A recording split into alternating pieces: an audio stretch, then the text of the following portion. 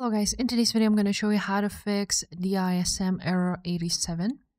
So I'm going to show you two methods how you can fix this. So the first one would be to open up CMD, run it as administrator, and then enter a few commands. So the first one would be sc.exe config trusted installer start equal space auto.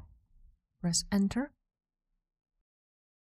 Just make sure that after start there's no space, like it was for me there. Now after this, you want to enter another command, which would be net start trusted installer.